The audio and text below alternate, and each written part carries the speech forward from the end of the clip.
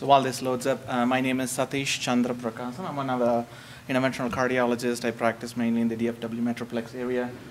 This is an interesting case, and keeping along with the theme of an ST elevation MI. Unfortunately, I don't have a happy ending here, so heads up. So objectives mainly is to identify some of the nasty things and complications that can happen with acute myocardial infarction and understand the role and limitations of what you can do with circulatory assist devices when things go wrong, especially in the setting of cardiogenic shock. And some of the rare things, I've been in practice 3 years, and this is my first encounter with such a disastrous complication, but I just wanted to share this experience with you all and see if anything else could have been done different. So this is a 60-year-old gentleman with no prior cardiac or any medical history for that matter. He was found down by emergency personnel after his wife alerted 911 because he was unresponsive. They found him in ventricular tachycardia, pulseless, shocked him twice, gave him epi, return of spontaneous circulation after a prolonged CPR, 30 minutes. And upon interviewing his wife, he had complained of some chest pain the night before he went to bed, somewhere around 10 o'clock, 11 o'clock. But just like an average American would do, just go to bed, and that's what we do in Texas. So this EKG, pretty obvious, pretty extensive anterior wall MI, labs pretty decent. Troponin wasn't that very high. So I got the call. I was the attending on call. So, interestingly, with all this things going on, they were able to get him back with just a couple of rounds of epi. As you can see, his vital signs were pretty decent. And I was told that he was given some ketamine prior to arrive. So a neurological exam was not possible. But although, just as our ED protocol suggests, we always get a CT in such situations to make sure there is no intracranial bleed. And this patient was also in pulmonary edema as suggested by the X-ray. But really nothing focal on the exam, because those would be patients that I would really hesitate taking them to the lab. I don't want them having more neurological issues. So at this point, a decision had to be made. I consider myself as a little aggressive. A lot of patients, a lot of my attendings would even consider the CPR time being a little bit prolonged. But given the patient had persistent ST elevation and a relatively younger patient, I decided to proceed with emergent angiography with plans of initiating hypothermia protocol. So here are his images. I'm going to play them, and I'm going to let them loop for you. So pretty typical widowmaker lesion. Here's his right. And pretty straightforward from an anatomical standpoint, and I've seen some of the presenters earlier present some complex anatomy, but this was fairly straightforward from an intervention standpoint. We were able to restore flow in the LAD, but as you can see, something's missing in the lateral wall, so I decided to proceed with wiring the diagonal. My aim was to restore flow, stent the LAD, get the heck out of there. I'm a minimalist. I try to keep it simple. So all that I did was to wire the diagonal, make sure there was flow in the diagonal. And this was after the LAD stent with 2 overlapping 2.5/38 and 2.75/34 Onyx drug-coated stents. Pretty satisfied with the results. TIMI-3 flow. I just wanted to make sure that this patient, at this time, I just want to make sure that when I opened the diagonal branch, the patient acutely became hypotensive, and I attributed that to just the reflow and everything. So I didn't make much out of it, but my decision changed once I did the LV gram. And I do want you to pay a little bit of attention to this, because this has a lot of implications to what I'm going to present for the rest of the case. As you can clearly see, the LV function is significantly reduced. There is inferior wall that's being preserved, but the anterior wall is sort of dyskinetic, and you can also see that the apex is also a little dyskinetic. And as far as I can tell, at this point, I did not see any reason not to proceed with a support device. I did not see any other shunt. I did not see LV thrombus. I did not see a free wall perf. As far as I was concerned, this patient, I was done with my part in the lab. So at this point, the patient was adequately anticoagulated with heparin, and we had given him some agrostat because there was some thrombus in the diagonal branch. So, we're all getting ready to leave the lab. So like I mentioned, this patient had a little bit of perioperative hypertension, and given that his LV-EDP was high and presumed low cardiac output, and you kind of run through your differentials at this point and make sure that the patient's hemodynamics are adequately supported. So, I was taught by my program director when I was in training, your best support is to have a contralateral 5-French sheath, and which I did have, and it probably came in handy in this situation because after I realized that his LV-EDP was high and he has significant dyskinetic LV, I decided to place a hemodynamic axial pump. So an Impella CPY 14 French was placed after ensuring adequate aorta-iliac anatomy. Patient was stable. We were getting good outputs, good arterial tracings, and this is one of the roller coaster moments. You're thinking you're right up there and ready to get out of here, and then God has other plans. So at this point, we're suturing the sheaths, ready to get out of the lab, and suddenly the patient loses pulse, goes into electrical mechanical dissociation. And I was seeing one of the case presentations yesterday. They called it the mother of all pericardial tamponades. Here's another one. So at this point, a couple of things run through your mind. At this point, this is 4 in the morning. Whether you wait for the, we were fortunate to get a stat echo at this point because the echo tech was somewhere around. But just from a decision-making standpoint, EMD in a setting of a STEMI is nothing to think about. I think the decision for a pericardiocentesis has to be made right away. We were fortunate enough to have the imaging, and we were fortunate enough to get the tamponade relieved, and there was immediate improvement in the hemodynamics. The patient's blood pressure improved, and I was able to just wean him off slowly off pressors, and we had ordered blood for transfusions, and I was also after transfusing. Given that he had an anterior ST elevation MI with thrombotic burden, I elected not to give protamine at this point, and we started making some phone calls at this point to our loving cardiac surgeon. Unfortunately, he was not my preferred one, but I had to work with whoever was on call. So we also managed to make sure there was no other mechanical complications. Here's some of the transthoracic and apical views. I was particularly concerned about other mechanical complications, and also worried about the fact that the Impella was in there. I wanted to make sure there was no other iatrogenic complications, but all that we could see is a small hemopericardium with relief of the tamponade. No other mechanical complications that I could appreciate, and I've looked at this echo a number of times even after the case was done and the Impella position was acceptable. So what next? So at this point, the hemodynamics are improved, but the patient still, as I'm continuing to aspirate the pericardial drain, it's not stopping. There's no way that we can take care of this. This is clearly a surgical problem. And here's one of the other challenges that we had. It's 4 in the morning, and you have your on-call surgeon, and you tell them the story. Hey, out of hospital cardiac arrest, 30 minutes, pupils not reactive, but he was given some sedatives, and we had to kind of convince the cardiac surgeons and anesthesiologists. So the cardiac surgeon was very smart. He actually told me, well, I'll come in if the anesthesiologist is ready to take this case.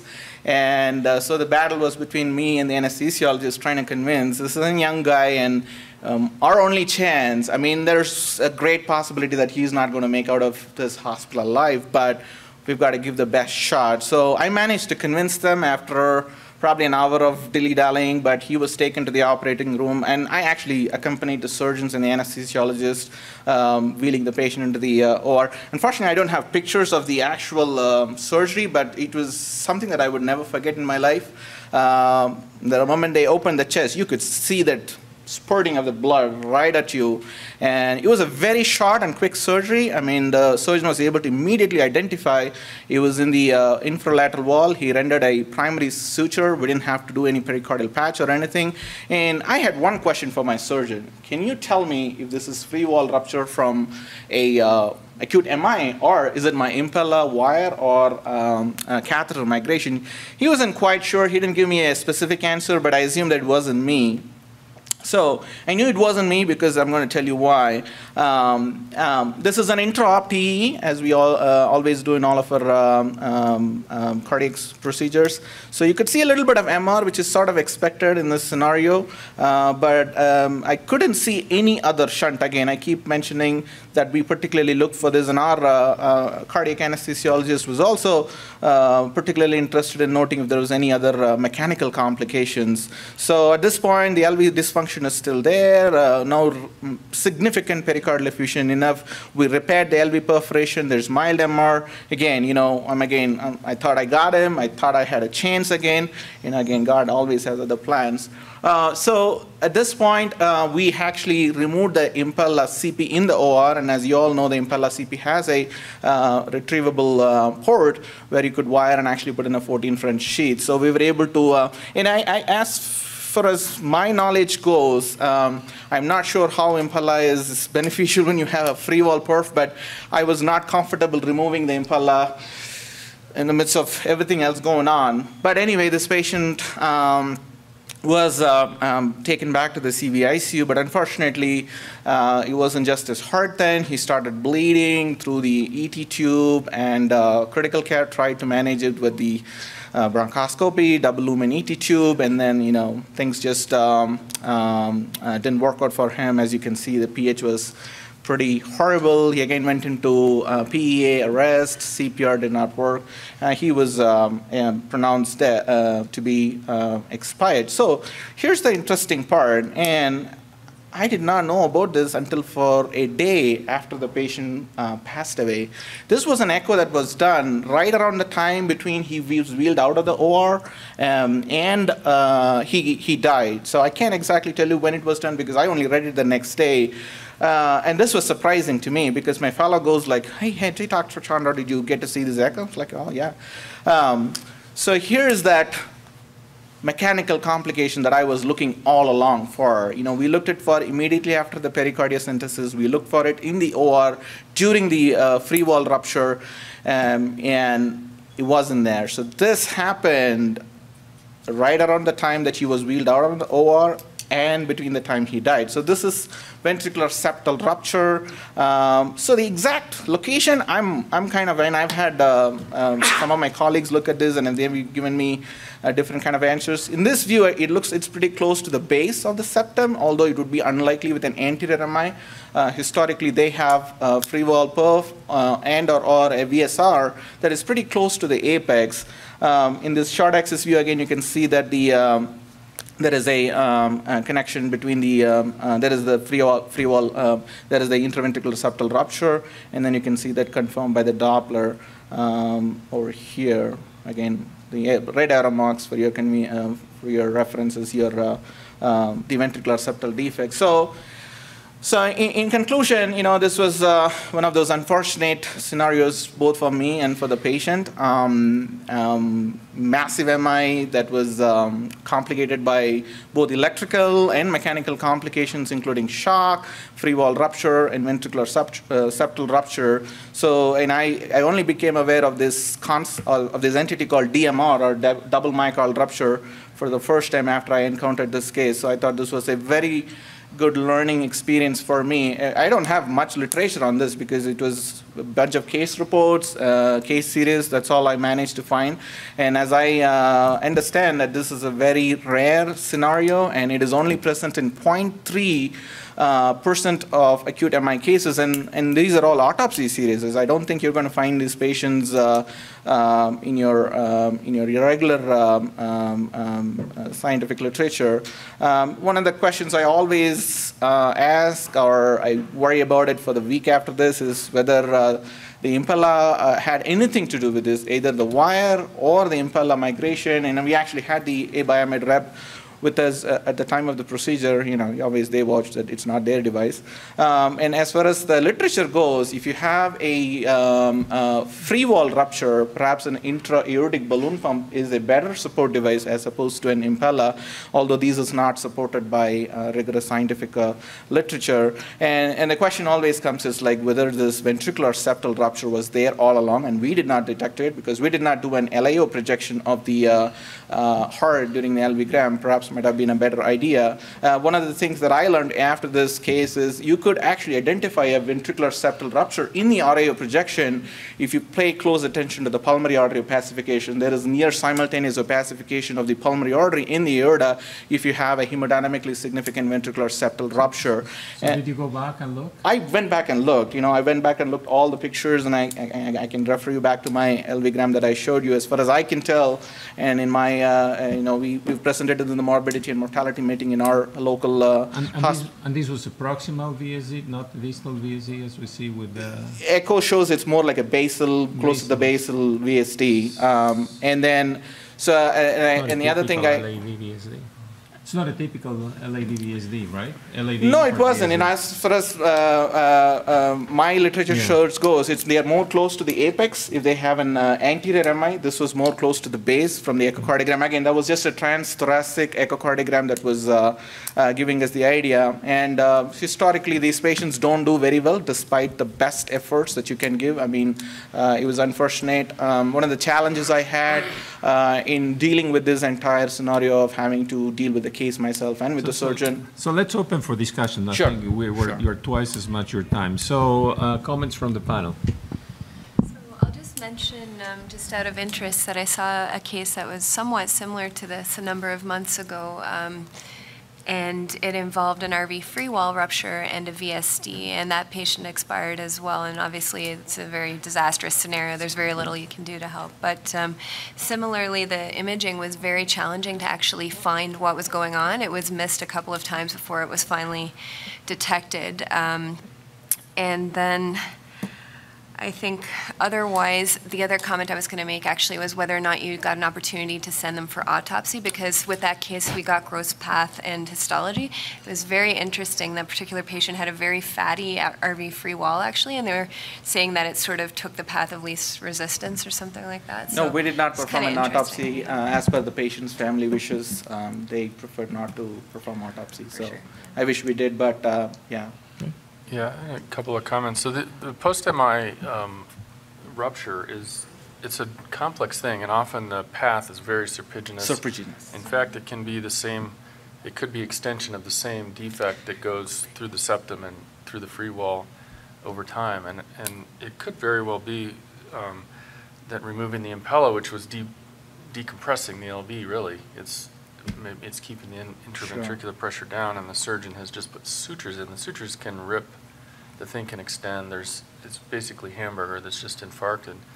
And so it's hard to know the timing, but it's predictable that it would extend. It's predictable that it can go into the RV, like in that example, or through the RV free wall or out the free wall of the left ventricle or across the septum. The location is a little bit weird. It's often, that looked like sort of a wraparound LED. It's often at the end of that wraparound, sort of apical, but it can track up toward the base a little bit sometimes in an LED one. It's very, the only question I would have is, you seem to have questioned it yourself, but how did you cross the valve to put in the impella? We always use a pigtail. Yeah. The pigtail, and then we use the wire. The tip of the wire is curved. It wasn't like you crossed with a straight wire No, and pushed it no, hard no. or something We don't like ever that. do that. Despite this being an acute scenario, always use, as you can see, the LV-gram was performed within LV. So, at the end of the day, I felt happy that some of the things that I did at least made me feel better that I did everything possible. The time course was very early, and usually, unless you give thrombolytics, usually these are late complications. So probably the patient was infarcting for a while. Yeah. That's a great point. Yeah, That's a great point. Had the arrest, and then by the time he was brought in the hospital, probably he would have been infarcting for 2 or 3 days, because this is a delay that usually occurs between 3 days and 2 weeks after an MI. So, it's, these are humbling experiences that Absolutely. we all face in our professional life. Any comments, Kostas? No, the only thing I would say is that, I believe you definitely did what you could. It was like, the whole thing was heroic effort in the sense of, I don't know many people, like after 30 minutes of CPR, dilated pupils, they will go all the way to try. So, the result was unfortunate, but definitely not your fault. Yeah, that was a challenging decision to make, but at the time, we had to do what I thought was best for the patient. Thank you so much for that. Well, thank you so much, Satish, and I'm sorry that the case turned out that way.